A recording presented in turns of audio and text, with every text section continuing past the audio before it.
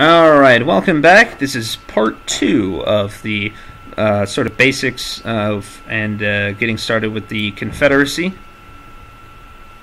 So we already put together our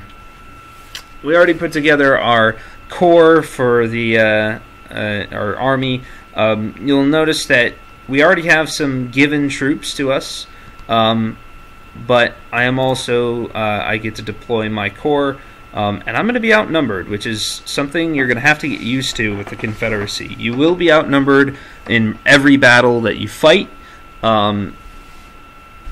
Depending on the part of the battle, you may not be, but you will be outnumbered, so you're really going to have to make use of your outflanking, your tactics, and not exposing your men to too much fire and really choosing your battles. So let's get into Newport News.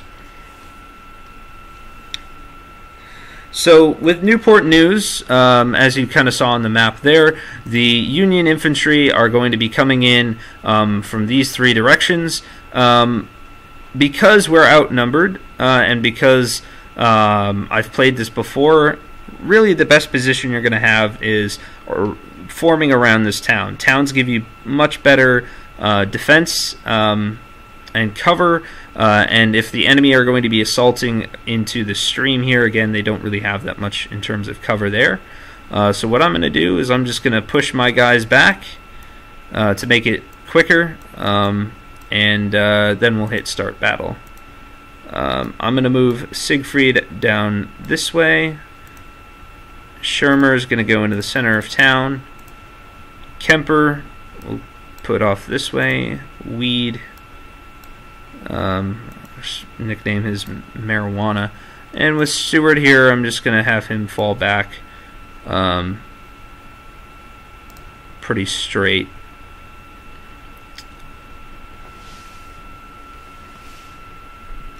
You'll notice, though, of course, off the bat, I have more men than the Union, which is, good. So I don't necessarily need to fall back. Any brigade I do encounter would probably be weak, and they probably only have those two units here, Poe and Birney.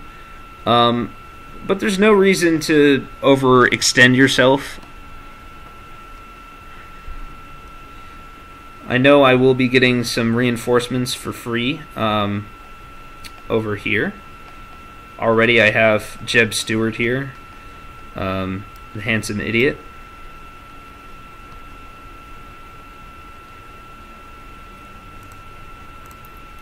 And I'm going to have Weed hold there. I want to prevent, if you watch the Union video, I want to prevent a bull run scenario where the enemy surrounds me and is able to flank my units. So you're really going to want to stick tight and guard the flanks of your unit here on the very tip of your U. I'm going to have Stewart here. One thing you can do with cavalry is you can dismount them to kind of use them more as infantry. This will make they can now use cover, so if you want to do that, you can, but they also kind of act then as like skirmishers. It's just really up to you. The mobility, of course, is going to be restricted. And so right now we're waiting. It will be longer than 38 minutes. Yeah, like I said, the Confederate campaign is all about saving your men. So if you are in a defensive position and the objective is to hold a town or something like that, then really there's no need for you to go looking for a fight. Now I know that's contrary to everything that Southerners might in historical reference, they'll be like, we want to go whip them Yankees. You're not going to do well. You're going to want to, if you want to beat history, you're going to have to use your brain, unlike the Southern side did during the Civil War. You're going to have to conserve your men, conserve your equipment, and again, use them wisely. The Union are the ones that can throw their expendable men at your defenses. You, on the other hand, are going to have to get around and try and save as many men as possible, which is why when it comes to this, training is going to help, but medicine also is going to help you as well. Really, with the Confederacy, politics will help you, so will economy. Not so much logistics. You can kind of offset logistics, and ultimately your men will still be able to fire without any ammo, but it just takes them a lot longer to reload and put in effective fire.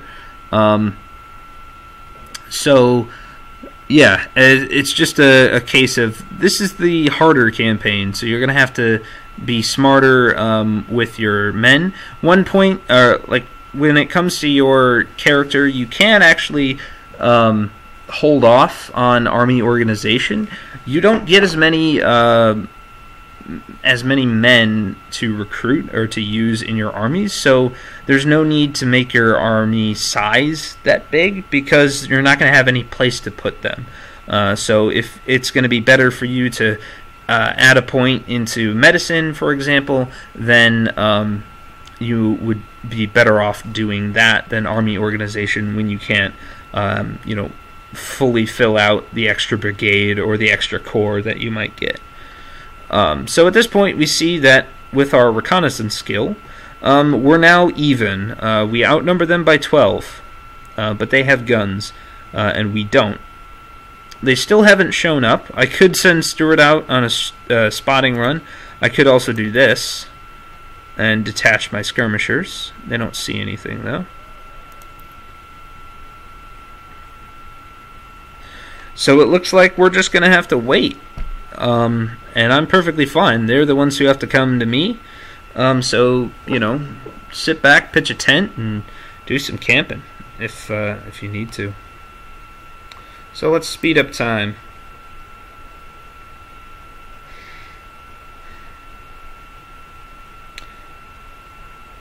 This is when I could put in the music. Oh, looks like we've got some extra friends coming in. So now we're outnumbered nearly 2-1. So this is when that's going to be a little bit tougher. But we do get Joseph Johnston here. Is it Joe?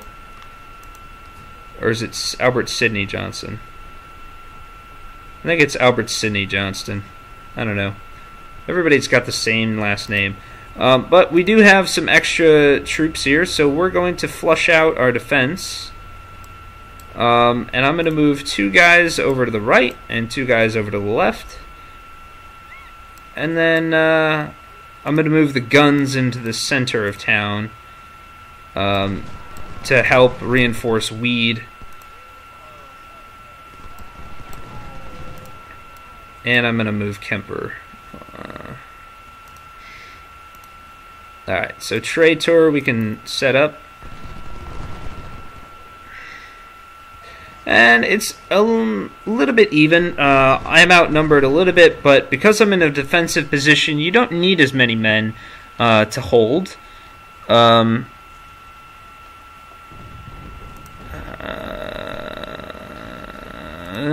thinking right now that maybe I'll take Bartow and move him over as well. But I think my play is the best play for now. Alright, B will be in this cornfield. Evans ideally would be not in an open field, but it is what it is. Again, I don't really care about these guys because I'm not going to get them back. They are free units to use as I choose.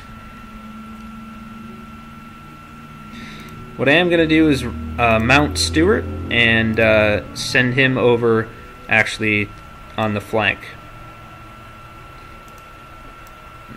Bartow and Ewell here can go shoot. Alright, so now the fun begins. Imboden and Pelham, once they do get set up here, we should start seeing a lot of enemies falling.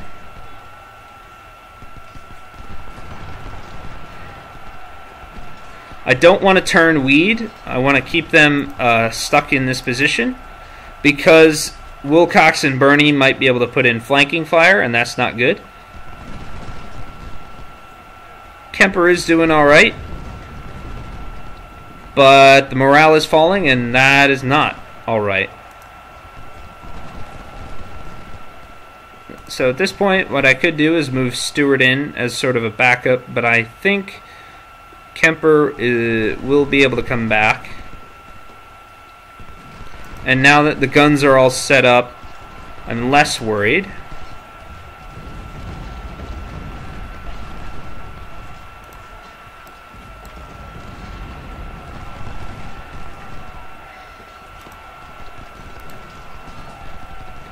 So you can see them being flanked is not a good thing. I'm going to undo Siegfried so they can help out too.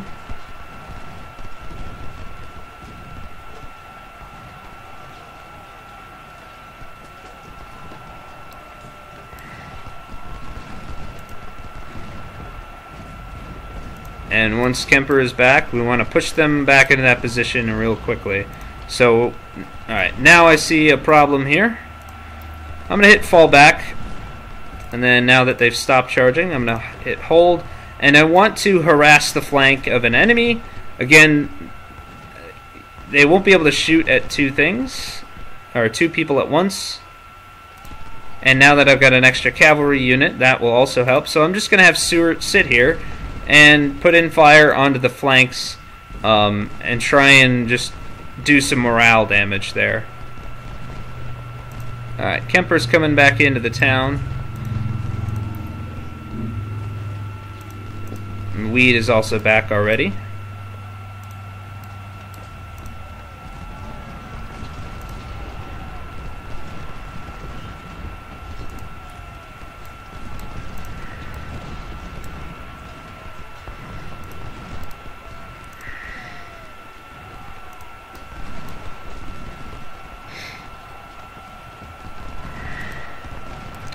I don't want my guys running off too much.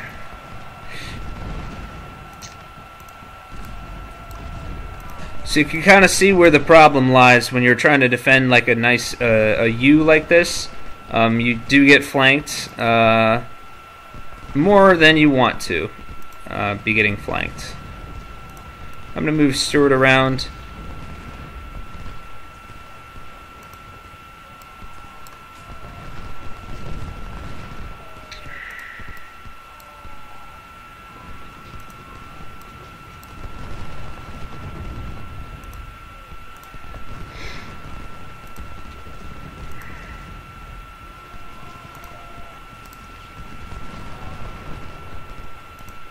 Alright.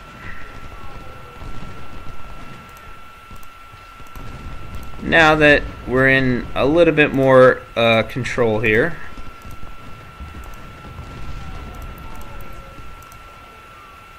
and now that Wilcox here is kind of permanently routing in the water, they're gonna die pretty quickly.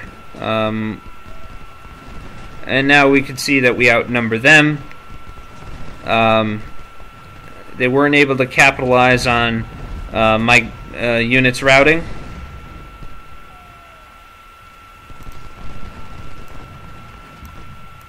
Back here, Stewart. I'm going to unblock them so they turn, but I want Kemper to focus on these gentlemen in front.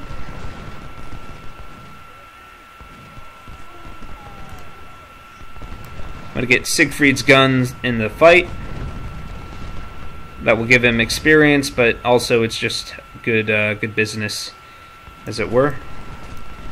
Jennifer and Stewart here I'm going to use as flanking fires. This is where your ranged cavalry really thrive, is on the flanks of enemies.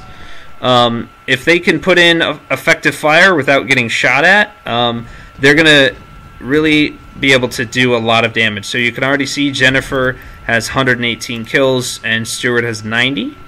But if I were to charge them in directly head on, then they're going to get outgunned, obviously, because there's not as many of them. I'm going to put Bartow up, though. And I'm going to push the cavalry out to the flank. You can see that B did the whole shifting walk thing.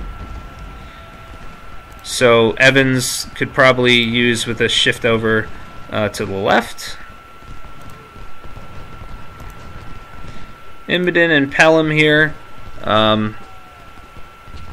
Not a part of my unit, but they're doing all right for themselves. With Imboden killed, I believe their efficiency goes down. And these two brave captains of artillery did all right, or well, died and all that, but they died for a good cause, or the cause, I guess, if you want to be that historically accurate. I'm gonna let Weed turn,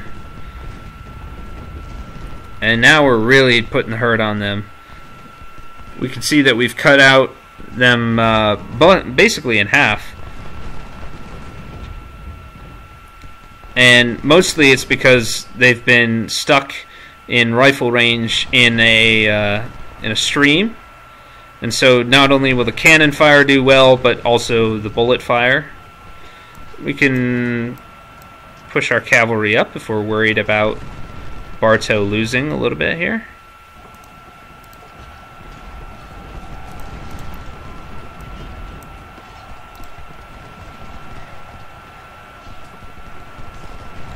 Attack orders work really well for cavalry, because what they'll do is they'll fire and then immediately pull back while they're reloading. So if you just want to hit and run, then you can hit and run there.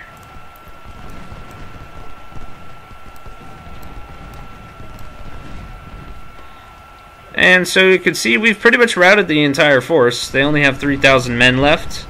And we've only lost about 1,000, so not a bad return. And when it comes to our units that we own, well, we've already won, so there we go. We've only lost 1,000 men to their 4, and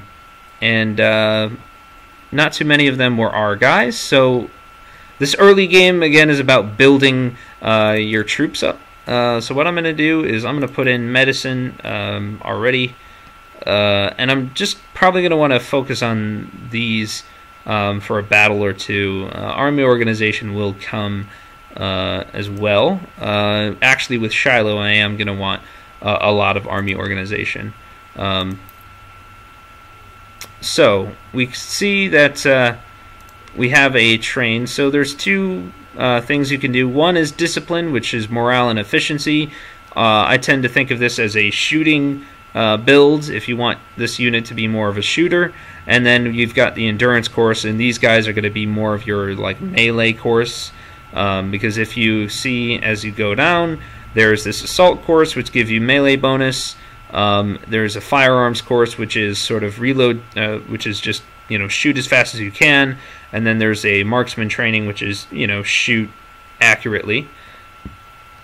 And then there's sharpshooter and elite. And elite is again going to be more of your melee style, and then the sharpshooter is your more shooting style. So this I tend to design units based on what weapon they have. So farmer is a more melee build, so I may want them to be more of this endurance course, because if you're charging, you're going to need that stamina. You could do this morale bonus, because you don't want them to rout while they're getting charging. Really, it's up to you. I'm going to do... I kind of spread it out evenly. And because I can, I'm just going to rookie them. And they still maintain their training. With Kemper, I'm going to also do the same thing. Since we captured some of the Springfields, then we can easily replenish our men there. We never used cable, so now we can... add a bunch more into. Yes, sir. We can add a full 1,500 and only pay a little bit for the extra rifles. And I think what I'm going to do is you can see that the Springfield isn't too expensive, so I'm going to spend them now. But now I don't have as many Springfields because I don't have access to the Union's sort of supply lines. That's okay for now because I was just going to build another an artillery brigade anyway, using Napoleons. I think they're more expensive on this side than anything. And I'm a weirdo, so I like to do them by 2s rather than a weird number. It's just a little bit of OCD. And we can add some extra supply. But I have some extra men left over, which isn't the worst thing in the world for the Confederacy. I do have some extra money. I could, use reputation, but really what I want to do with my reputation is I want to spend this on men. I don't want to spend this on rifles or people as much. Only if I'm like strapped for cash will I do that. I could check to see if I need to sell anything. I'm going to keep a hold of this Sharps model for skirmishers later on, or for cavalry later on. It's dual purpose. And yeah, so it looks to me like Bull Run is going to be the next thing. Now, if you watch, every time we fight a battle, the Union on Bull Run, since I just played it, got 17,000 men to add to their army. We're only going to get 12,900 if we win. So you can see right there that every battle, I'll just keep saying it in this campaign, every battle is going to be about conserving your men, putting them in good positions, and making sure that you're not basically wasting them in futile assaults. So basically, don't do Pickett's charge every time, which is why I don't necessarily want to charge with the Confederacy as much. I know that's like the Rebel Yell and Tally Ho boys over the top, all that stuff. But really, I kind of want to save my men from getting slaughtered, because I'm going to need them eventually later on, and I just don't want to lose them. So with that, the next video will be on Bull Run, and I'm going to end it here. Pretty simple Newport news. It's a defense one. Defending ones are a lot easier. They're less taxing, even if there are some squeaky bum times. But for now, I will see you in the next video.